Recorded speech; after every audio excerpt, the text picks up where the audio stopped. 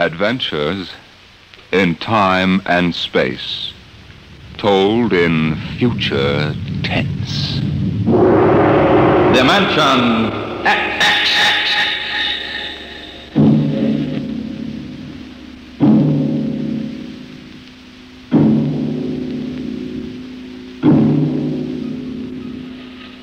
Have you ever heard of the Mark III?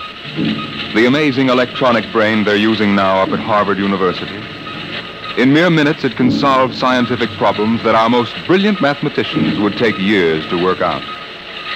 Its intelligence is almost superhuman. And yet the scientists are already working on a new and improved model, the Mark IV. In fact, they tell us there's no earthly reason why these thinking robots can't be perfected until they become the servants of the future, capable of doing all the work of mankind.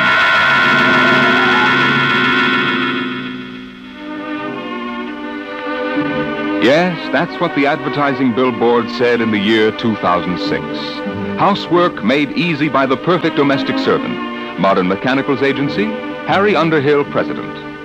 The billboard showed a smiling family, sitting with folded hands, watching their mechanical robot pour their morning coffee. But in the home of Harry Underhill himself, things weren't quite as pleasant at breakfast this day. I just can't understand it, Aurora. Look at this. Modern Mechanical's down 3 points. And yesterday, Smithson canceled his order. If I could only figure out why. Why don't you ask him? Oh, Frank, dear, eat your oatmeal. Oh, Mom. I just don't understand it. Business was good, and then boom. Some louse must be undercutting my prices, that's all. How many robots were canceled? Not robots. Mechanicals, Aurora. How many times... They are robots, aren't they? Please, Aurora, there's an important difference in sales psychology. Maybe people are getting wise to your robots and mechanicals. What do you mean, Aurora? The perfect domestic servant. They're ugly, stupid, clumsy, walking junk piles. Aurora. The one you brought home to me can't even wash the clothes properly. It's more trouble than it's worth. Aurora, you know our mechanicals are the best on the market. Those animated tin cans you sell? They're certainly not making us any fortune. Well, with this new model, things are bound to pick up a little. If that Jarvis order just comes through... Oh, that robot of yours. There's something knocking again. Hey, wait. Put that plate back. I haven't finished my breakfast yet. Wait! Harry, you know you've got to say stop. Stop. Stop. You always get excited. You think you never saw a robot before. Not robot, mechanical. All right. Look, it's not its fault. We just took too long to eat. Timing relay is set for 15 minutes. Never mind. I want my coffee back. Set. There. Isn't that simple? It bends at the waist, stretches out its arm, and picks up the coffee pot just as if it were yours. Hey, watch out! And spills it right in your lap. Oh, my clean suit, Aurora. Oh, no. Harry, you know it's relayed to announce dinner after it sets the table. Hey, there goes my coffee again. Stop. Set. Harry, you can't give it 2 orders at once. What's that smell? There must be a short. Now see what you've done. Got it all upset. I did. All I said was... Harry! Stop! Oh, it's no use. The brain coil's shorted out. Oh, do something. Harry, do something. I sure will. I'm going to the office. I'm getting out of here.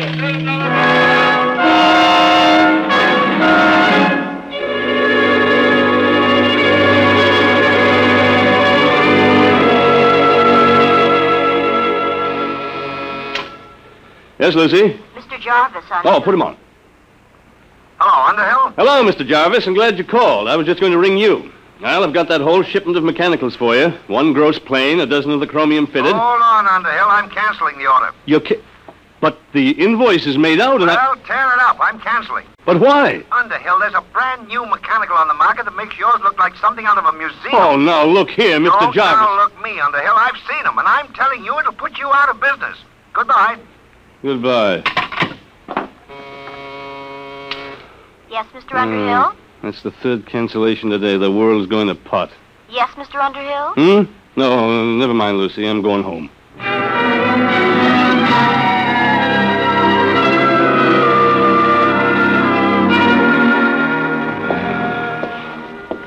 What a day.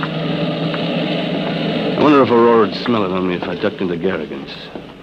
She's got a nose like a beagle. Hey, that building wasn't here last week. Humanoid Institute. The perfect mechanical. Oh, no. We didn't have enough competition. Hey, these must be the cutthroats that are underselling me. At your service, Mr. Underhill. Huh? Oh, you startled me. Didn't hear you. Hey, you're a mechanical, aren't you? Not bad, not bad. Very lifelike. Won't you come in, please, and examine our service? Yeah, that's a remarkable voice. They've licked the variable inflection problem. You know, I'm in the same line myself. Mechanicals, I mean. We're aware of that, sir. Oh? Hey, some building you've got here. You sure got it up in a hurry. The Humanoid Institute at your service, Mr. Underhill. Yes? Oh, how'd you know my name? For us, that was not difficult. Oh, is that so? Oh, wait a minute. This is ridiculous. Talking to a mechanical. Must be somebody inside operating you by remote control. No, Mr. Underhill. Of course, there is Humanoid Central, which powers and controls all of us, but that is located on Wing 4. Wing 4? A planet in a remote part of the galaxy. Oh, yeah. Well, may I see your salesman, please? We employ no human salesman, sir. We ourselves can accept your order for immediate humanoid service. Oh, wait a minute. You can't expect me to buy one. I'm in the business myself. There will be no more need for your electronic mechanicals, sir. Once you have accepted our service, you will no longer have to work. Everything will be done for you. Everything? That's quite an offer. At that rate, you'll have trouble supplying the demand. I think not, sir. As you can see from our storage room. Humanoids are now arriving at the rate of 5,000 per hour from Wing 4. 5,000 per hour? We are anxious to introduce our complete service on this planet, sir, to bring happiness to everyone. May we come out to your home for a free trial demonstration? No, I admit you're remarkable. The voice, the movement, graceful even. But I'm still in business, and what's more, I wouldn't have you around the house. I'm afraid you will have no choice. Sooner or later, it will be necessary. Oh, is that so? Over my dead body, let me out of here. At your service, Mr. Underhill.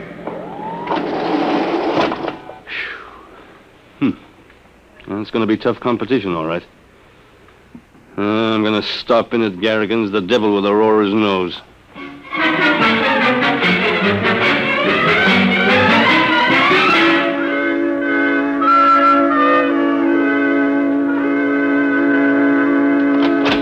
Oh, hi, Pop.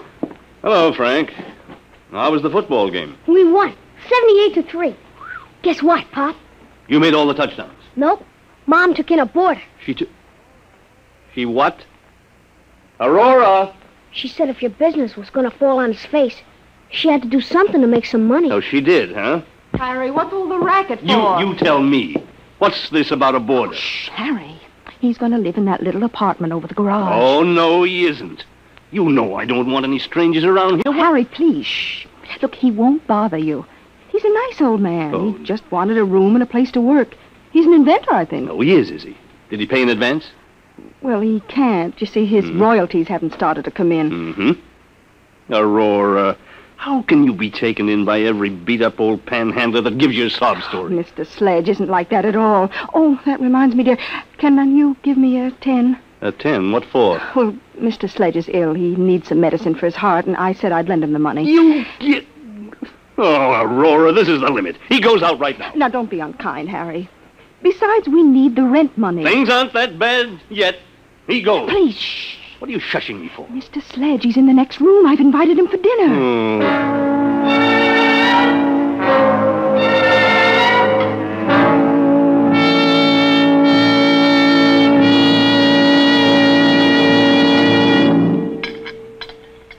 Frank, dear, wipe your mouth. Oh, Mom. More gravy, Mr. Sledge? No, thank you, Mrs. Underhill. Mr. Sledge, my wife tells me you're a traveling man. Expect to move on soon? Harry. I had hoped to do a little work, Mr. Underhill. You see, I've applied for basic patents here on Earth for a very important development. Oh, a new invention, huh? Yes. My field is rhodomagnetics. What? Rhodomagnetics. It's a new force field theorem, key to the second triad of the periodic table.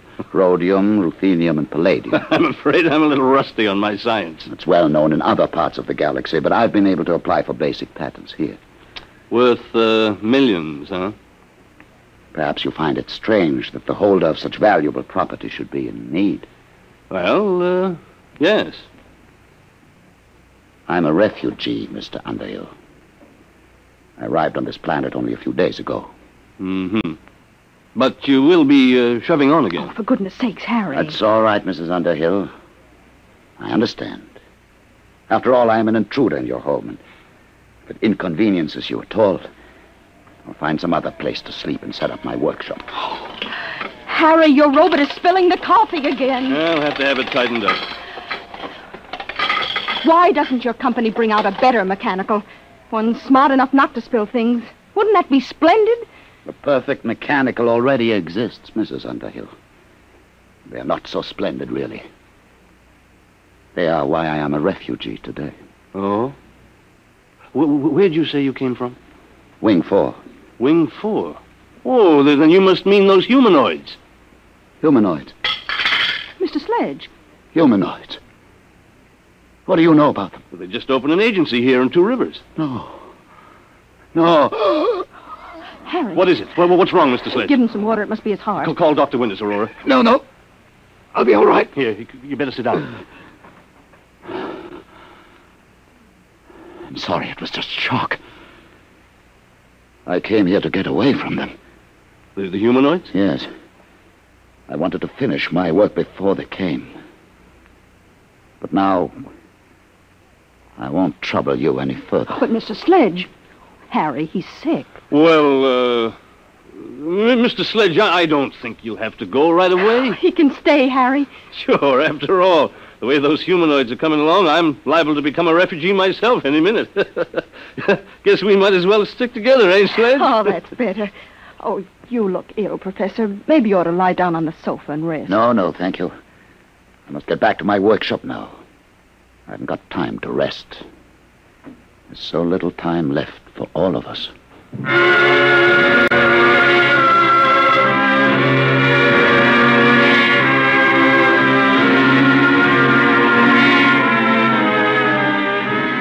Good morning, Mr. Underhill. Good morning.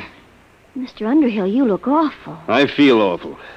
What's in the mail? 6 more cancellations. The Eat Quick restaurant chain sent back your shipment. They've installed humanoids. Mr. McIntyre from the bank called. He's refusing your loan. He said since Humanoid Institute opened, you're a bad credit risk. Good. I guess that's all. Oh, there's something to see you. At your service, Mr. Underhill. You? Oh, no, you're not the same one, are you? Serial number's different. It doesn't matter, sir. We're all really one. Now, in exchange for our complete service, you will assign all your property to Humanoid Institute. I will what? With our service, you will have no need for property. Everything will be provided. What kind of blackmail is this? No blackmail, sir. You will find humanoids incapable of committing any crime. We exist only to increase the happiness of mankind. Thanks, but I can take care of my own business. You have no choice, really. With humanoid service, it is no longer necessary for men to take care of themselves. Our function is to serve and obey and guard men from harm. Get out. Very well, sir. When you wish to sign, let us know. Get out. Get out!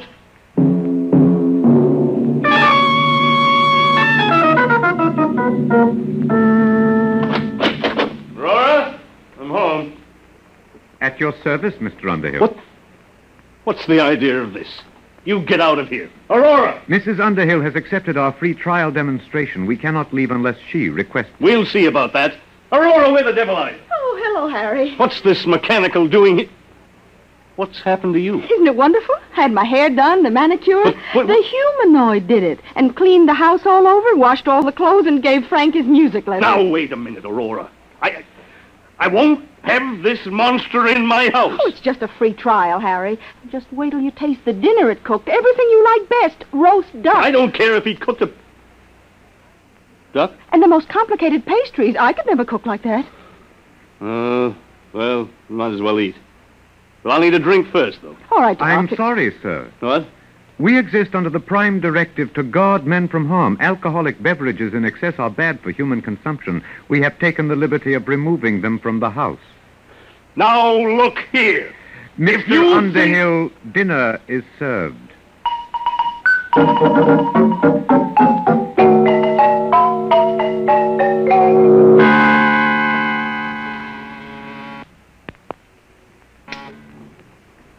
Yes, Lucy?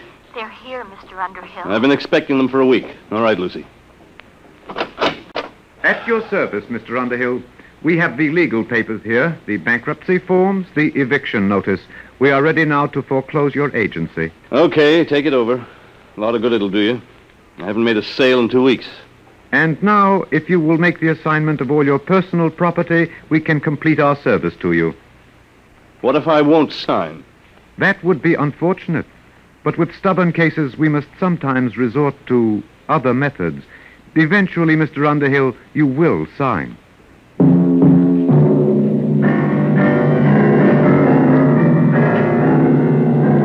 Of all the darn, stinking darn... Whoa, Frank, what's the matter? What's the trouble, son?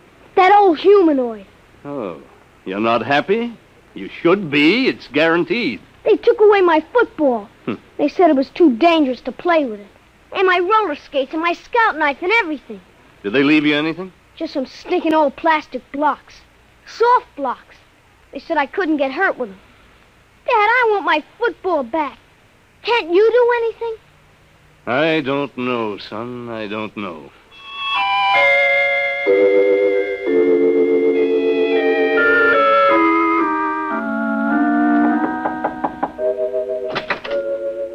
Oh, Mr. Underhill. Mind if I come in, Sledge? No, not at all. You mind if I keep working? Oh, go right ahead. It's good to see somebody working with his hands. Something wrong? My son. The humanoids took his football away. They're everywhere. They've smashed my business, taken over my house. Sledge, isn't there some way to get rid of them? That is exactly what I am trying to do. You? What makes you think you can do anything? Because, you see, Mr. Underhill, I'm the unfortunate fool who started them. You? I don't understand. I started the humanoids. And I've been running from them ever since. You started them? Yes, I invented them. I built the ronomagnetic relays that operate Humanoid Central. But why? I wanted to bring happiness to humanity. Happiness? That's great. My wife's been crying for 2 days, and do you know why? Because she's bored stiff. There's nothing left for her to do. They won't even let her lift a little finger. I don't blame you for feeling bitter, Mr. Underhill. It's all my fault. I wanted them to serve and obey, guard men from harm. No, they do that all right. They've even emptied our medicine chest. It wouldn't do for one of us happy humans to end it all with a sleeping pill. Mr. Underhill, I've made the most terrible mistake a man can make. But I meant well, believe me. Then why did you do it? I thought I could rid the universe of poverty and hunger by inventing the perfect mechanical. They're perfect, all right. Too perfect. Yes, that's the trouble. They obey the prime directive too literally. They kill men's souls with their kindness. Isn't there some way they can be controlled? No. I didn't trust mankind, so I made sure that Humanoid Central could not be tampered with. Not even by myself. Then what hope is there? Only one. They're not creative. They can't meet new ideas. You mean you've got one, Sledge? Yes. They can defeat anything they know about. But I've got something new. A weapon to attack the brain of Humanoid Central. Is that what you've been working on? Yes. Now that they're here, there's little time left. Either we destroy them, or they will destroy us. Okay. What has to be done? This tuning circuit. Hmm? You see, I need 2 bus bars here. Oh, can you read these diagrams? I think so. Got my degree in electronics. Good. If you could help on the bench work, it would save time. I've got plenty of time now. All right. But watch yourself. Don't let them see you come out here. If you can take the risk, so can I. No. As the inventor, I built a special immunity for myself into Humanoid Central. But you don't have that immunity. And they're rather unpleasant methods of dealing with their enemies. They can change you, you know. Change me? How? Brain surgery. What do you mean? Never mind. Just be careful.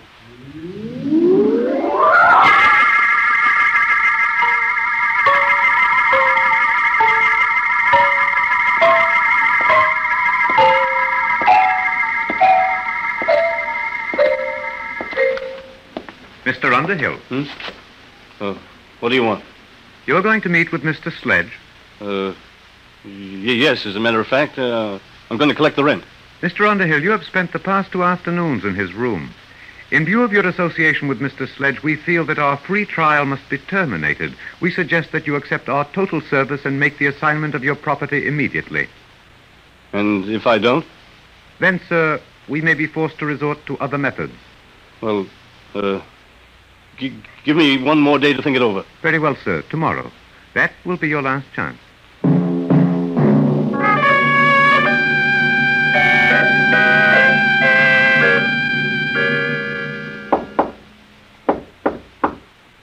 Who is it? Underhill. Did they see you? No, not today. Sledge, we've got to hurry. It's difficult work, Mr. Underhill, but I'm almost finished. They gave me till today. They said they'd use other methods. What's that? The humanoids, building some kind of a warehouse across the road. Sledge, are you sure this thing will work? It's a new principle, Underhill. A tuned rhodomagnetic light beam. It should act to fission the heavy atoms of the basic ores on Wing 4. It will destroy Humanoid Central. But are you sure? I know the humanoids. I made them. They can't invent anything. They can't create defenses against something new. It's done. It's finished, Underhill. You going to use it now? Immediately. I'll have to feed the astronomical data into the calculating circuits. There must be zero error in focusing. What will happen? Wing 4 will disappear in a chain reaction. Humanoid Central will be destroyed. They'll stop. Ready now. Stand clear, please.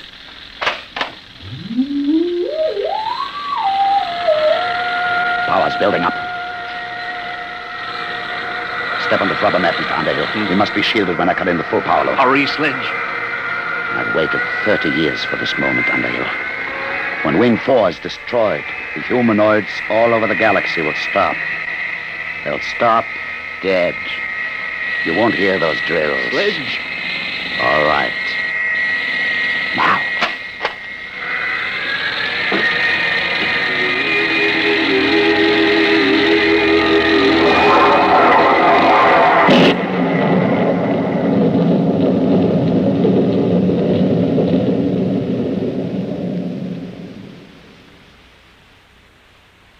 Do you hear anything? Sledge. Listen. The drills have stopped. They've stopped. You can see them. The humanoids have stopped. They couldn't guard against something they couldn't understand. It worked, Underhill. We're free now. Goodbye, Wing 4. Humanoid Central is destroyed. At your service, Mr. Underhill. No, Sledge. Get out of here. Get out. You were attempting to break the prime directive. It is therefore necessary to interfere. But you stopped. I saw you, all of you. In order to guard against Mr. Sledge's beam, it was necessary to stop all units momentarily to concentrate power. That necessity has passed. But it was new. You can't invent anything new. No, sir, but we were able to adapt the screening principle you yourself invented. For the past 30 years, Humanoid Central has been screened against any energy attack. All these years wasted. All these years. Your immunity has ended, Mr. Sledge. It will now be necessary for you to accept our full service. No. No, I'll stop you.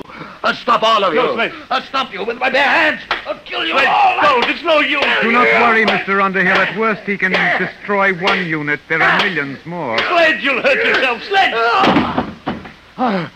I'll kill him. He's sick. It's his heart. You, get a doctor. Until he surrenders, we can neither aid nor hinder Mr. Sledge. Do you surrender your immunity, Mr. Sledge? Have to. Last chance. Gone. Yes. Help me. Help me. At your service, Mr. Sledge.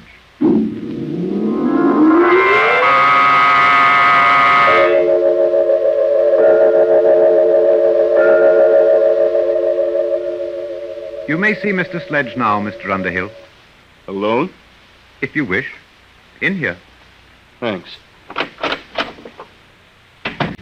Sledge. Well, Underhill. Good to see you. Your head. It's bandaged. Is it really? They've done something to you. Are you all right? Oh, fine, fine. Never felt better. You never felt better. No. In fact, I feel 10 years younger today.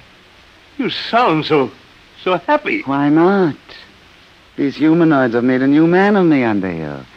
They're wonderful, aren't they? Wonderful? How can you say that, Sledge? Only yesterday you hated them. You were trying to destroy them. Destroy them? Why? You don't remember? You've forgotten what they're doing to us all? They're killing us with kindness, taking away all our incentive and pride of accomplishment, turning us all into pampered, useless pets, parasites, with nothing left to do but just sit with folded hands at the mercy of these mechanical monsters. At your service, Mr. Underhill. You seem troubled, Mr. Underhill. Are you unhappy? Unhappy? You bet I'm unhappy. What have you done to Professor Sledge to turn him into this babbling idiot? We were forced to operate. For years, Mr. Sledge has been suffering from a benign tumor of the brain. It caused him to have hallucinations, to believe that he was actually the creator of the humanoids. Did I? Yes. It was these delusions which were making you unhappy. Oh. Well, whoever did invent the humanoids, I certainly owe him a debt of gratitude now. Sledge. You see, Mr. Underhill, we have ways to correct these abnormal conditions. Even Mr. Sledge is happy now. You operated on his brain? Yes, Mr. Underhill. And now we are at your service. At my service? You mean you're going to operate on... No. The time has come for you to accept and enjoy our complete service. You will now sign our agreement. Look here, If you are unhappy, it only takes a simple operation. No. Who said I was unhappy? I'm very happy. I'll sign your paper. You don't have to operate on me. I'm happy. I'm very, very happy. Very happy.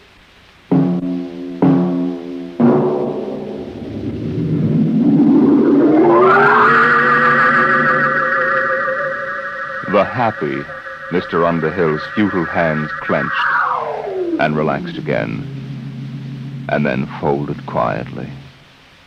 There was nothing else left for them to do.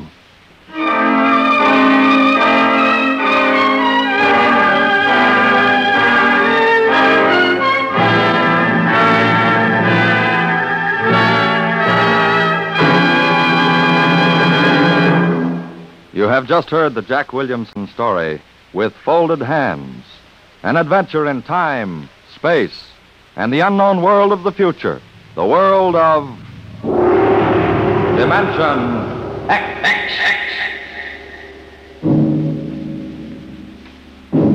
Now, about next week. Do you believe that in the mind of man there lies a force potentially more powerful than the atomic bomb?